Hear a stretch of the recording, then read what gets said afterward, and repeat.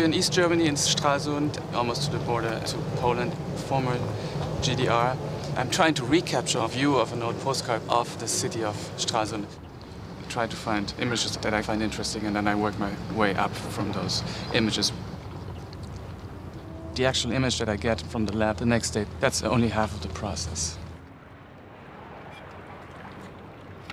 I work on the images a lot afterwards.